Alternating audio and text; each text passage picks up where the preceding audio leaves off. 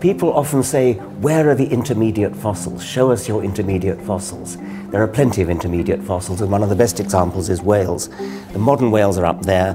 Here's a series of fossils back in time. Dorodon about 36 million years ago, Rhodocetus about 47.5 million years, Pachycetus about 48.5 million years. And you can see they form a lovely series of intermediates.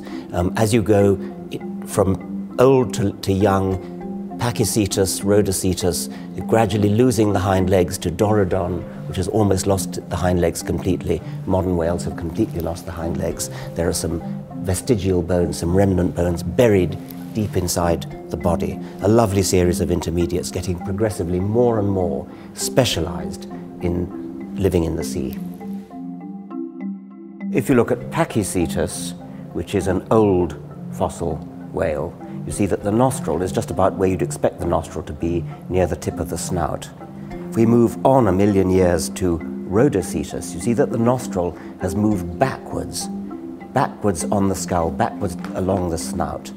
Now if you look at a modern whale, that's a dolphin, a modern dolphin, you see that the nostril is right up near the top of the head, that's the blowhole. The nostril has moved right backwards. Now, a really surprising thing is which animal is the most closely related to modern whales among modern animals. And the answer, astonishingly, is the hippopotamus, which is classified in the even-toed ungulates, the cloven-hoofed animals.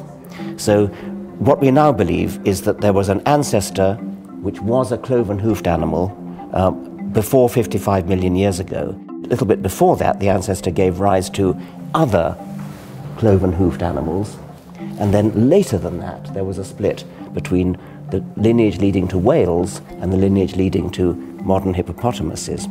It's molecular evidence as well as fossil evidence that shows that hippos are the most closely related modern animals.